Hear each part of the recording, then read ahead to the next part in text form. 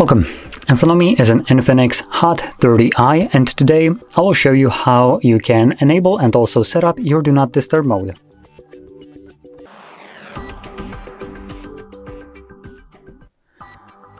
So to get started, you want to pull down your toggles by swiping down from the top of your screen like this, and locate the toggle for Do Not Disturb mode. Now if you don't see it, similar to me, this might mean that we need to add it manually.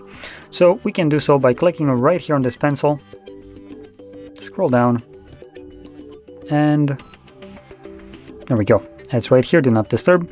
You can see we have a little plus icon, so we're going to click on it, and this gets added to our toggles.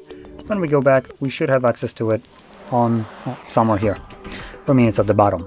Anyway, once you see it now, you can hold it, and this will quickly take you to the settings where you can customize how the mode will function when you enable it.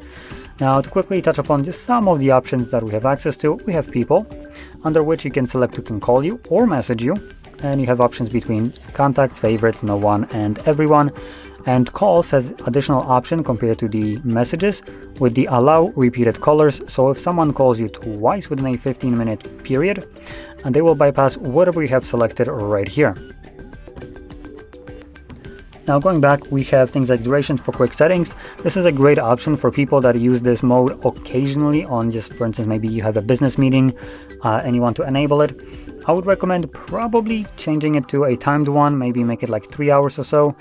And the reason I recommend utilizing this is from my personal kind of experience. When I would enable this, I would most likely forget about it later on. And hence that would mean that the mode would be by default running indefinitely in the background till I remember about it. But with this option, after 3 hours, the device will turn it off automatically for me. I can obviously turn it off before that time if I remember about it. So it's a great option to kind of get rid of it once you're done needing it, but you just didn't think about it to turn it off yet. Anyway, we also have schedule right here, which allows you to select or set up a fully automatic schedule. There are a couple on this device that come pre-made. We have sleeping and event. Sleeping is the most common one that comes with basically every device and starts at 7 or 10 p.m. and ends at 7 a.m. and it runs all week long. You can edit this one if you want to, and if you want to use other ones, you can obviously toggle them on. For schedule modes, you would turn them on in here like so, and that's all you need to do. And obviously you can select add more to create your brand new one, name it whatever you want, and same like page is the same as the previous one. Just select the days of the week that you want it to run during. So this one would be Sunday, Tuesday, Thursday, Friday, just kind of what I enabled.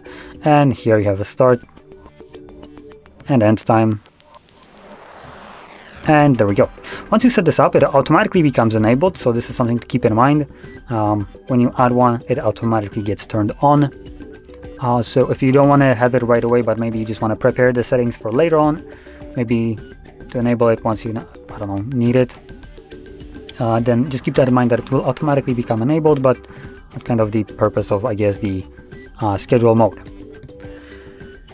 And you have a couple additional options in here, which you can go through and just see what you might want to change, but I wanted to only touch upon the couple that are more important. Anyway, once everything is set up, you can find the toggle and simply tap on it whenever you want to use it. Now this time around it falls, I believe, under the schedule, which is enabled, that starts at 4 p.m. and we already have 7 p.m. so it's automatically going to be turning on. So just, I believe that's why it's turning on like this, or was turned on. And in any case, you can obviously turn it off yourself by tapping on a toggle once again, even when it's in schedule mode. So, with that being said, if you found this very helpful, don't forget to hit like, subscribe, and thanks for watching.